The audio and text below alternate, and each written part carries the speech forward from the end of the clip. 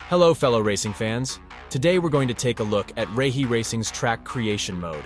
First thing we're going to do is open up our racing tablet. You can do this either by using a command or using an in-game item, whichever way you prefer.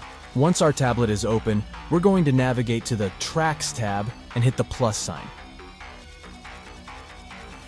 We've now made it to the Track Creation tab. We don't need to worry about the track name or description right now, as we can assign those later.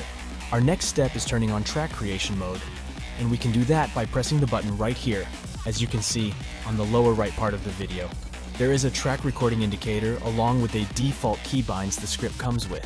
You can obviously customize these to your liking via the configuration. So what I usually do is place a set of flags at the start with a checkpoint right between the flags. Please note that the objects themselves aren't checkpoints. Objects are used to guide racers on the track, to block off paths you don't want racers to take, or for aesthetic purposes. We're going to block off this grass path right around the first corner.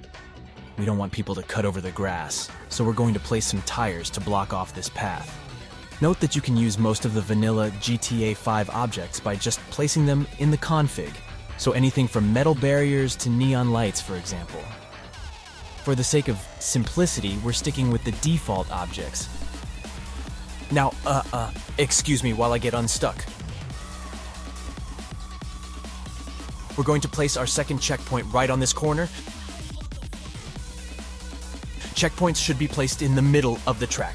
You can adjust the distance of how near the player has to be to a checkpoint for it to count in the configuration, along with many other things. Let's place some flags on the track for decoration.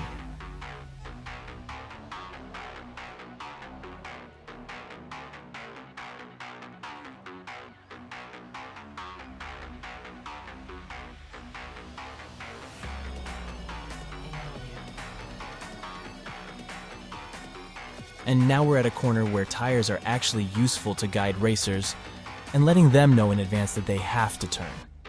Obviously you can also see this from the GPS, but eye-level visual aid is always preferred.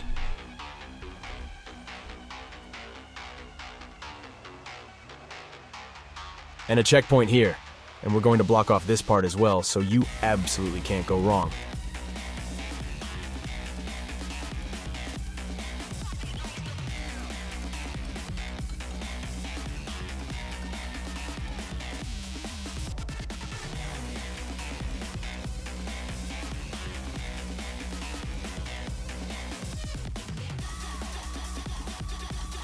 There is no need to worry if you accidentally misplace an object.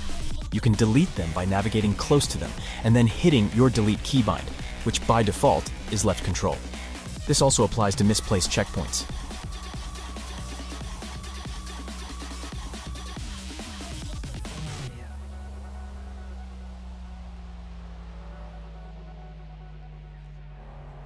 As we're creating a circuit, there is no need to place a checkpoint on the starting checkpoint. The script will automatically tie the last and first checkpoint together for circuit tracks.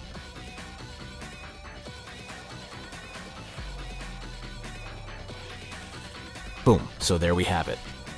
Now it's time to name the track and write down a small description, and we hit Create Track.